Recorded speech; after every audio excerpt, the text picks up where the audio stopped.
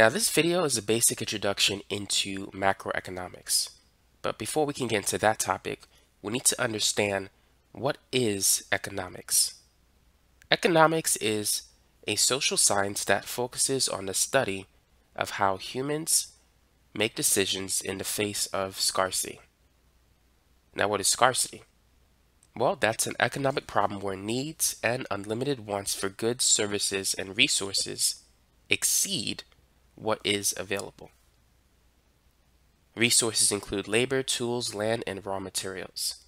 Now think about what scarcity does. Scarcity, it causes people, individuals, to make decisions. What kind of decisions? Decisions as to how to allocate resources efficiently to maximize the things that they may want or need. Here's an example. Let's say if you have $500 and there's two things that you want. You want a laptop and you want to buy, let's say, an iPhone. Now, for the sake of keeping things simple, let's say that the iPhone that you want to buy costs $400. Chances are today it might be much more than that, but just for the sake of illustration. And the laptop that you want to buy costs $300. Now, because your income, or rather, not your income, but the amount of money that you have right now is limited, you can't buy both of these items. You have to make a decision. Do I want to buy the laptop or do I want to buy the iPhone? Which one will be more useful to me? So you have to weigh the benefits of having a laptop versus the iPhone. And so you have to make a decision because of the limited capital that you have. Now, granted, many economists won't consider money as a resource. Some may say it's a financial resource. But nevertheless, with limited capital, you need to make a decision in terms of how you want to use it to buy the things that you want or need. And so that's an example of economics, how you make decisions in the face of scarcity when the things you have is limited. Now let's talk about what's considered a scarce resource and what's considered a free resource. Air. Would you consider air as a scarce resource or a free resource? Air would be considered today as a free resource because it's abundant. It's free of charge. You don't have to pay someone to breathe air. Now, this could change in the future. If you live in a city where the air is polluted, you might actually pay for clean air. But for most of us, the air that we typically breathe is relatively clean, so that would be considered a free resource. Now, what about water? Would you say water is a scarce resource or a free resource? Well, this one depends on where you live. For instance, if you live near a lake or a river where you can easily access clean water for free, then it's abundant. You don't have to pay for water. If someone comes to you and say, hey, listen, I could sell you a bottle of water for $2. There's no need for you to buy it if you can just go to the river and get water for free. Now, let's say if you're living in a desert, then in that location, water would be considered a scarce resource because you could die if you don't drink water. And if you meet somebody that has water, you might be willing to pay more than $2 for a bottle of water. You might pay $10 or $20 because in that location, water is considered a scarce resource. So sometimes whether something is considered scarce or a free resource may depend on the location or the situation that you're in. What about labor? Would you consider labor a scarce resource or a free resource? Labor, particularly skilled labor, that's a scarce resource. Many businesses are looking for skilled labor because that can affect their profits. And so they're willing to pay top dollar for skilled labor.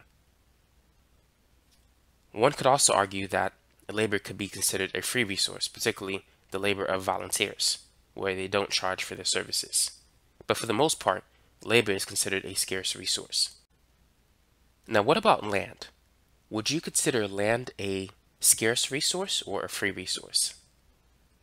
Now, this too could depend on location. For instance, let's say if you want to buy land in a city, land in a city is very expensive. Imagine buying land in Los Angeles or San Francisco. Because there's so many people living there, the value of land is so high. But let's say if you want to buy land on a desert plain where it's relatively available and no one's living there, then the cost to buy such land is very, very low. But for the most part, because land is limited in supply, we're not making more land, so land is considered a scarce resource as population continues to climb. But particularly in cities and urban areas, it's even more scarce. You have to pay much more for land in those areas. Now let's work on this example problem. Karen is deciding whether to hire someone to paint her apartment or to do it herself. The cost to hire someone to do it is $1,200. If she does it herself, she estimates that it will take 20 hours to get the job done, which she could do over the weekend. She also estimates the cost of buying the materials needed to get the job done is $200. If she decides to pay someone, she can choose to work overtime during the weekend and receive $40 an hour. So, is it better for Karen to hire someone or to do the job herself if she is wealthy? Or option B, if she doesn't have much money in the bank? So we mentioned that a limited capital could be considered a limited financial resource. But another scarce resource is time. Many people, they value their time, and there's only so much you can do in a day. So let's look at part A. If Karen is wealthy, which decision do you think she would give priority? A decision that will save her money or save her time? Well, the average wealthy person is usually more concerned about saving time as opposed to saving money. If, of course, the expense is not too high. When dealing with expenses that don't cost very much, wealthy people tend to be more concerned with time. So we're going to go with that option for part A. So is it better for Karen to paint the apartment herself, or is it better for her to hire a painter? Which decision will save her the most time? If she does it herself, it will cost her 20 hours of time. If she hires a painter, chances are it will probably cost her anywhere from 15 minutes to an hour to research the right painter and then to call him to come over to do the job. So hiring the painter saves her time. This is the option that she will most likely choose if she's wealthy. She will be more concerned about saving time than saving money. Now, what about part B, if she doesn't have much money in the bank? Well, in this case, saving time is not as important as saving money. So she's gonna make the decision that will save her the most amount of money if capital is limited. So let's see which option saves her the most amount of money. If she hires the painter, it will cost her $1,200. If she decides to do it herself, it will only cost her, financially speaking, $200 to get the materials. So looking at these two options, it's better if she decides to do it herself. Now, granted, you have to consider also that she could work while hiring a painter. If she decides to go to work on the weekends and work overtime, she can earn $40 an hour. And the 20 hours that it will take her to paint the apartment, she could spend that time at work. So 40 times 20, 4 times 2 is 8, add the 2 zeros. If she works instead of painting the house or the apartment, she can earn $800. And that 800 she could use towards paying the painter. So the net cost of hiring the painter if she goes to work at her job is 400, which is still greater than her painting the apartment. So either case, it's better if she paints her own apartment because it will save her the most amount of money.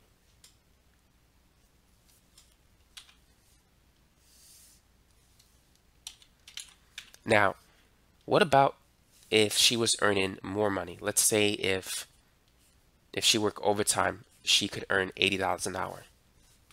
Is it better for her to paint the apartment, or is it now better for her to hire someone? Let's find out. If she does it herself, she's going to pay $200. I'm going to put a negative sign to indicate that her bank account will decrease by $200 in value if she does it herself. And this will cost her 20 hours of time. Now, if she hires the painter, she's going to have to pay $1,200. So her bank account is going to decrease by that amount. But it saves her 20 hours of time. Now, she can go to work at her job and use those 20 hours to get paid. 80 times 20, 8 times 2 is 16. Add the zeros, the 2 zeros, you get 1,600. So by using those 20 hours to go to work, her bank account will increase by 1,600. So the net result is that her bank account increases by 400. And in both cases, she's spending the same amount of time, 20 hours. So the time value here is the same. But hiring a painter, she actually earns an additional $400 if she goes to work. If she does it herself and don't go to work, her bank account decreases by 200. In this case, because she's earning more money at her job, it's better for her to go to work while hiring a painter, because she'll end up with more money at the end of the day. So this is the basic idea of economics. It's the study of how people make decisions in the face of scarcity. So hopefully this example helped you to see the value of money versus time when making decisions. So that's it for this video. Hopefully you found it to be educational. Thanks for watching.